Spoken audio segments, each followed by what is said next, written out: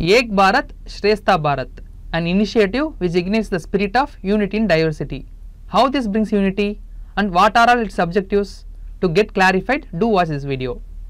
See, India is a diverse country with diversities in its geography, religion, culture and race. Although the prevalent diversities, there is an element of interconnectedness between the citizens of India, which has been reflected in the cultural traditions of our society. To foster and to further develop this interconnectedness, Ek Bharat Shreshtha Bharat scheme was launched in 31st October 2015 on the occasion of 140th birth anniversary of Sardar Vallabhbhai Patel.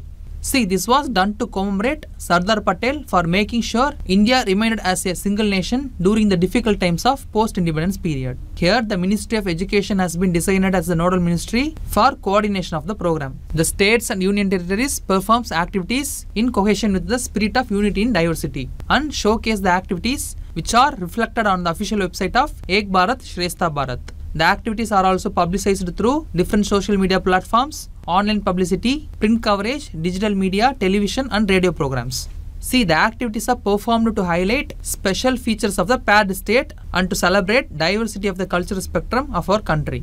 All states and union territories will be covered under the program. There will be pairing of states or union territories at national level and these pairings will be in effect for 1 year or till the next round of pairings. The state or union territory level pairings would be utilized for state level activities and there will be also district level pairings that would be independent of the state level pairings. The activity will be very useful to link various states and districts in annual programs that will connect people through exchanges in areas of culture, tourism, language, education, trade, etc. And here the citizens will be able to experience the cultural diversity of a much larger number of states or union territories while realizing that India is one.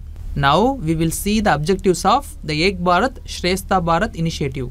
The foremost objective is to celebrate the unity and diversity of our nation and to maintain and strengthen the fabric of traditionally existing emotional bonds between the people of our country. Then to promote the spirit of national integration through a deep and structured engagement between all states and union territories through a year-long planned engagement between states. Then to showcase the rich heritage and culture, customs and traditions of either state for enabling people to understand and appreciate the diversity that is India, thus fostering a sense of common identity.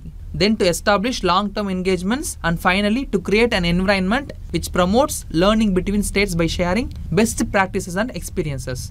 This is how the Ek Bharat Shreshtha Bharat initiative promotes the spirit of unity in diversity. To learn about these kinds of topics, watch Shankar IAS Academy's Hindu News Analysis regularly. Thank you.